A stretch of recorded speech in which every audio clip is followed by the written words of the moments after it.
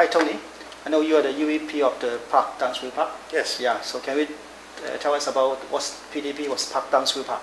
Park Downsview Park is a federal crown corporation that is responsible for the redevelopment of the former military base here at Downsview.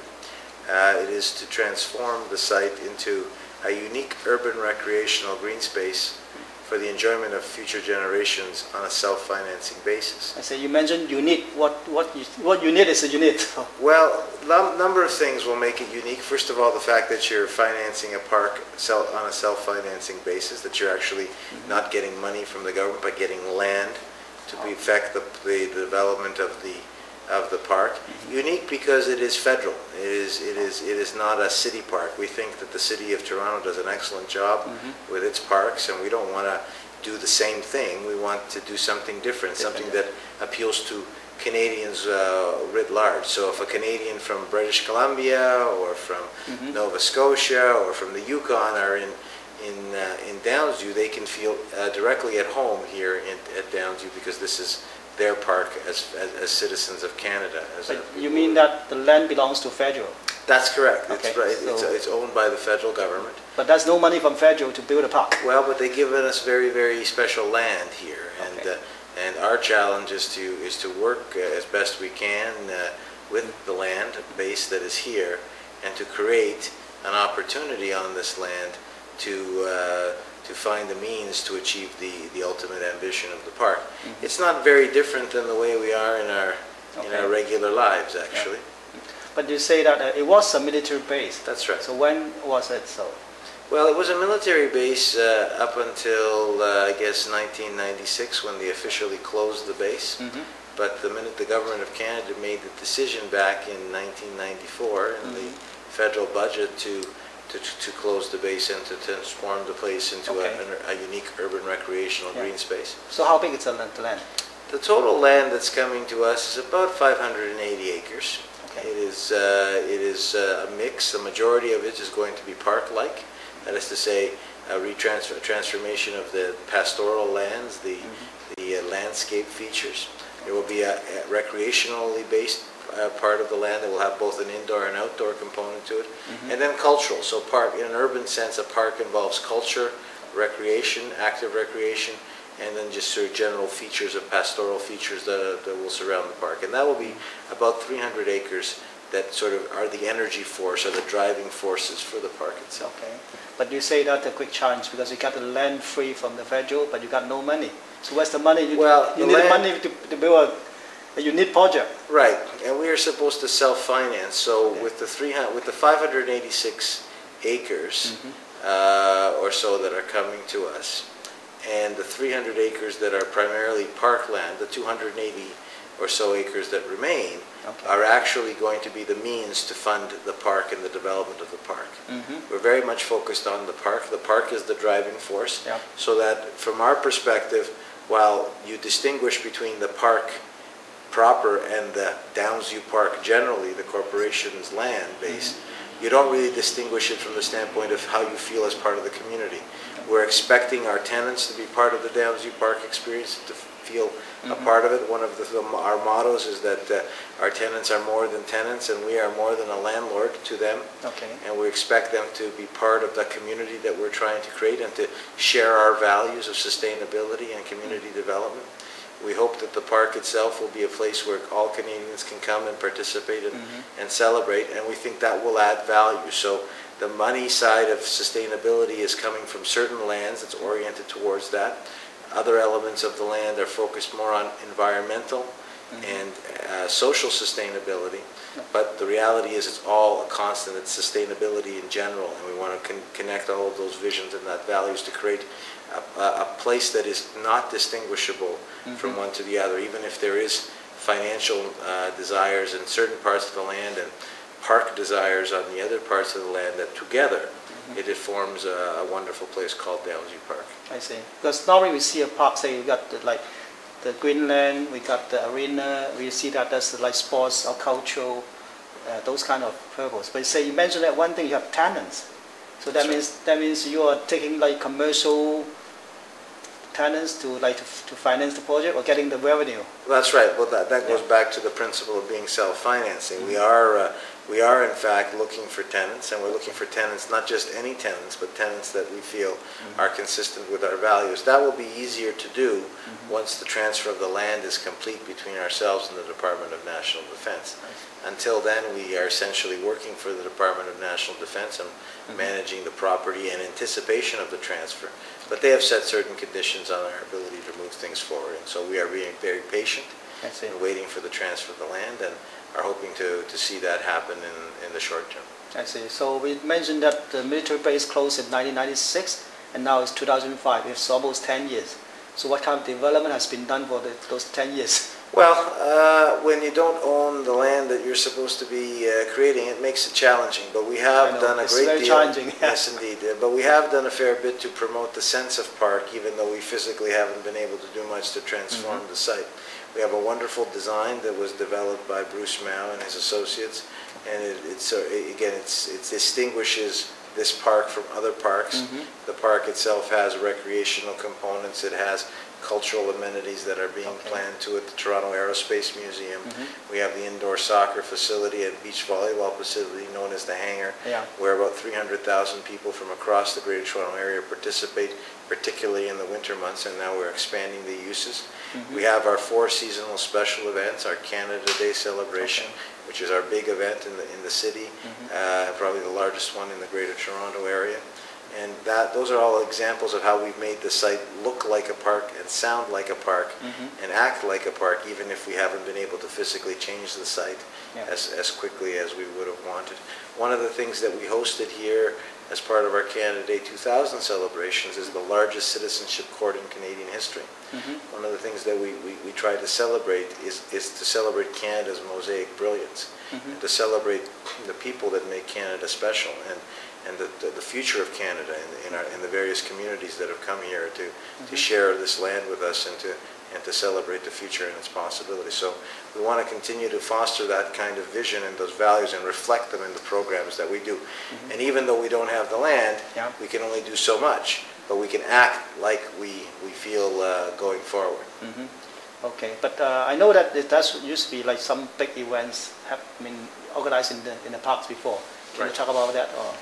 Well, we've had interesting events. Today, I guess we see the transition from Pope John Paul II to Benedict XVI, and we had the late Pope here at Danzy. It was his last Canadian appearance back in 2002. So we hosted 800,000 people from across the world, really, to come here and to join and celebrate this land and join the Pope here. And we have a commemorative garden as part of that experience, as part of that World Youth Day legacy. Of course, the next year we had the Rolling Stones concert and the SARS benefit concert that took place here for Molson Canadian, and it was again another opportunity to show the capacity of this particular property. Of course, working with our colleagues in Bombardier was what made it possible, but the fact is that we were able to show that this land was special and unique, and again highlights the important contributions that Downsview Park has made to the world stage, really, in such a short period of time, actually in a pre-development stage, in fact.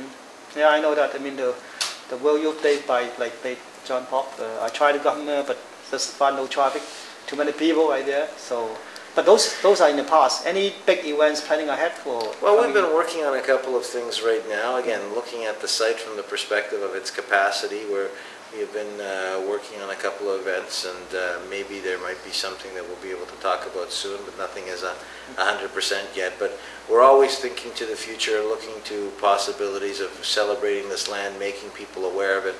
And in spite of the many people that already use Downsview Park, there are still so many people that need to learn more. And we are out there trying to do more events, again, given the challenges we have now, but trying to do more to stimulate an interest, to stimulate an understanding of what we're doing, and to achieve the positive results of our mandate through those activities. I see. But you mentioned that the whole site designed by Bruce Mao design. So is that finished all the design right now, or still in the which stage is the implementation? The majority of the design in a schematic sense is done for about 200 or so of the acres that we have. Okay. We are waiting now the opportunity to actually implement. In fact, we have started through a different project, and thanks to D&D's permission, we're allowed to start to plant about 12 acres, 6 hectares of land as part of our Canada forest, as part of the design of the park. So we're very so excited. Step by step, right? Yeah, very much in an evolutionary sense. You know, one of the things that Downsview Park represents in terms of its challenges is the opportunity. The opportunity to intersect your standard of living with your quality of life, and to try to show how those two things can connect. We can only go as fast as our ability to pay allows us to do, on the one hand. On the other hand, it creates a great opportunity to test really the sustainability concepts and opportunities so that it grows with the community. You and I will always think of Downsview Park as a base turned into the park, but our children and our grandchildren will always look at Downsview Park as a special place. My daughter, for one, loves coming here and already sees it as a park and celebrates it as a park. It's all in the attitude that you bring to something, and we're happy with the way in which we've been able to position this, and we're even more excited about the potential for Downsview Park into the future. Okay, so right now, what kind of like major components of the park right now? You mentioned that like Toronto Aerospace Museum, the hangar, and what else? Yeah, our 4 seasonal special events are key, a key part of that process. We have a group that is known as the Downsview Park Arts Alliance, and it is home here, and we work with them on celebrating various events and activities. The Toronto Wildlife Center is here as well, and they in fact help rehabilitate wildlife from across the GTA, and they're a very important part of the experience here at Downsview. So we've got a number of key tenants. There are some other tenants that are coming on stream in the next little while that we're looking to work with. The Downsview Park Merchants Market, which is again an interesting kind of use of an old building, and we're at the last stages of trying to finalize some details on that, and we're hoping that that will be able to be settled in the next few weeks or so to allow it to move forward. So it's about it's a 600 plus merchants, like farmers market, is that right? Or? Yes, it has a number of components to it. Some of it's a merchants market, and some of it is a farmers market, and those kind of things. And again, what all these events, what all these uses do is they bring people to the site, and they enjoy and they be able to experience. I mean, we have a great example of a commitment from our tenants in the form of the Toronto Community Housing Corporation. I mentioned before that we're planting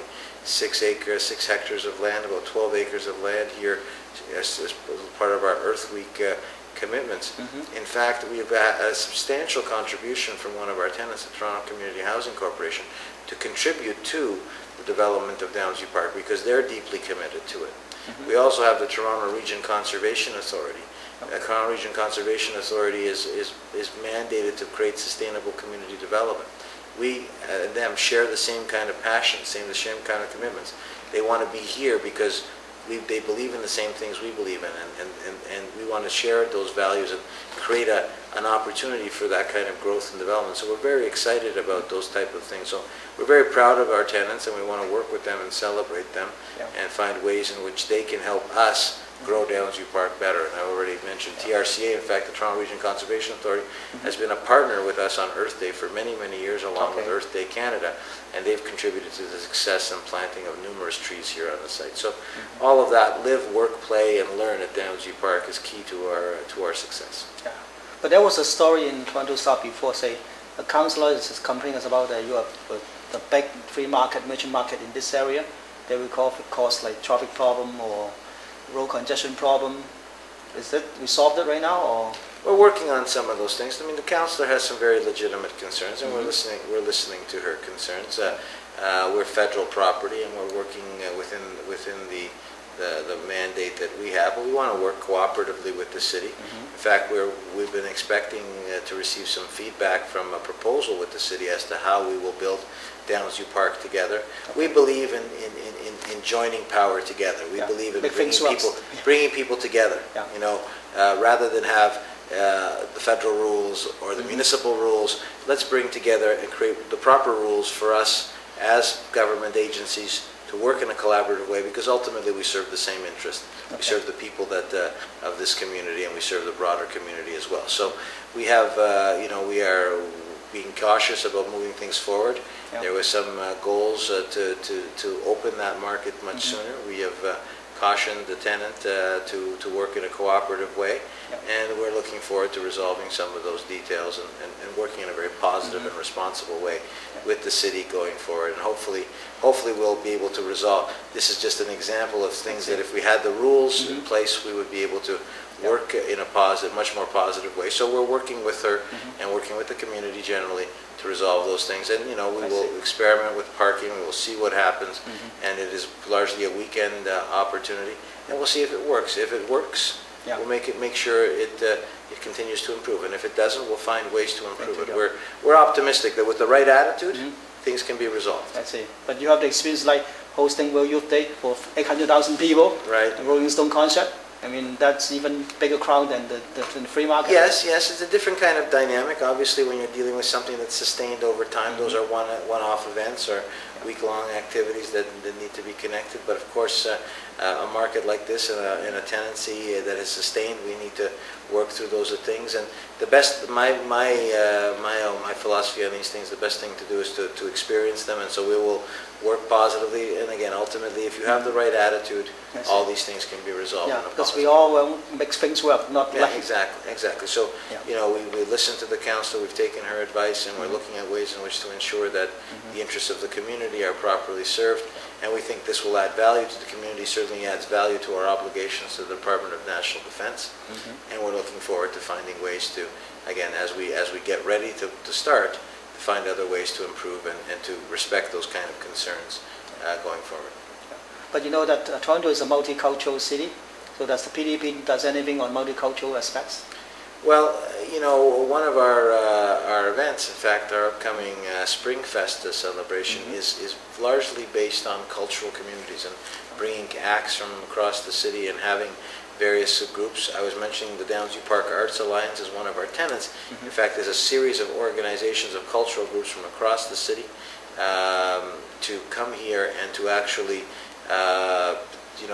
express their cultural identities through this Arts Alliance. So we have a variety of experiences. I mentioned this earlier, the citizenship court. I mean, we have the largest one in Canada ever. 2,103 people were sworn in as Canadian citizens. So we really do our best to strive to celebrate Canada's mosaic brilliance in all aspects and all respects. Yeah.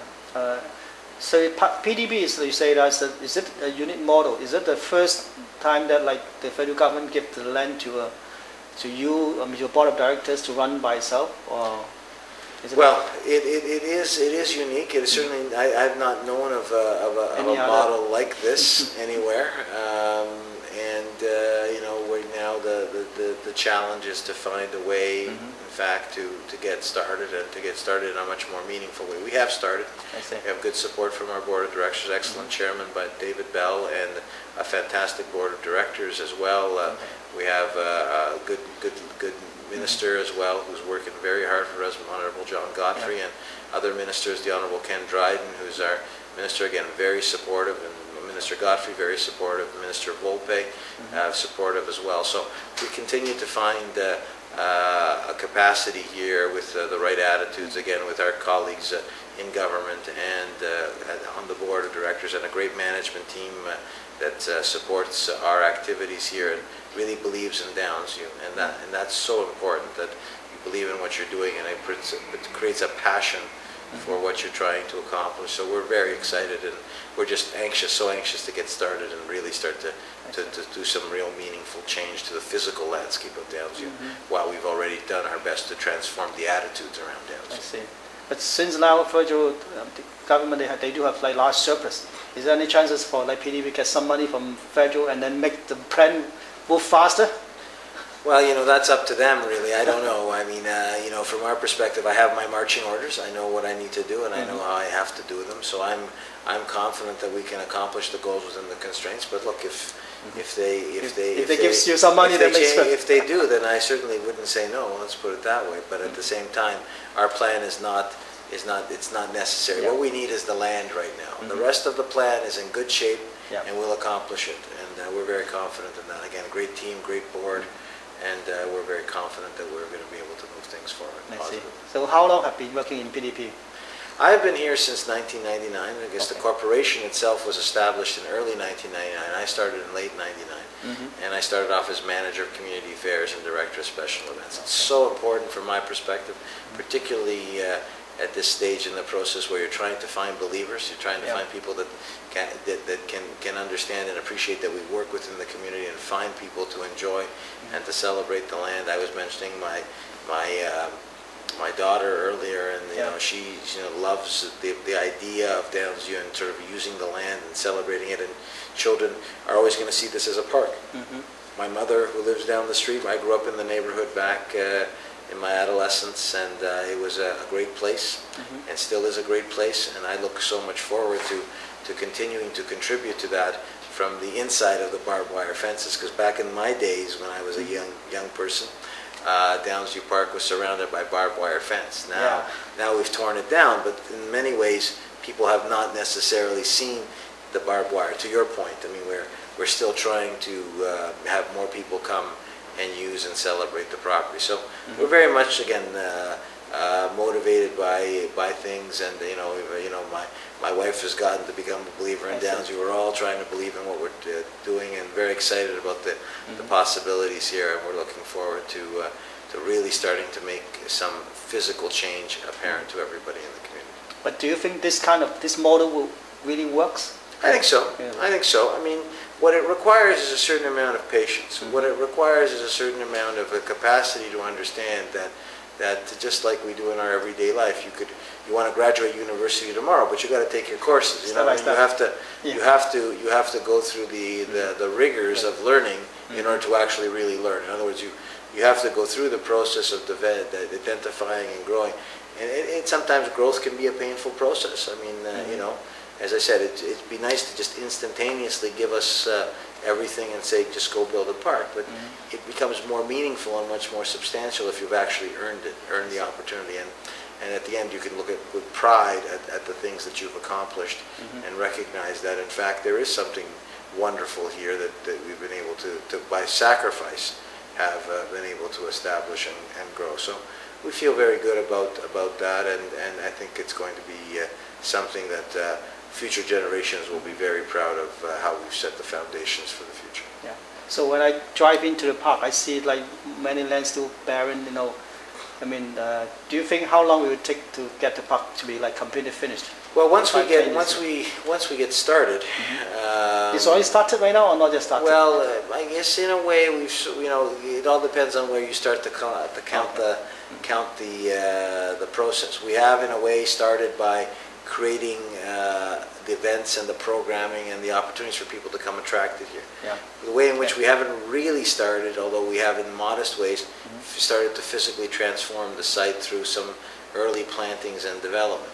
This year, we're going to accelerate some of that planting, and it's not just going to be planting in general, it's going to be planting specific to the design that Bruce Mao has developed. So it's a direct planting, and working with Natural Resources Canada and the Canadian Forestry Service, we found this great opportunity, a great partner within the federal government to help us plant 12 acres of land on the site, and we're looking at doing that in the next little while as part of what we're calling the Canada Forest Initiative. So again, it'll be slow and incremental, but great parks around the world have taken hundreds of years. Any time frame for completion of the project?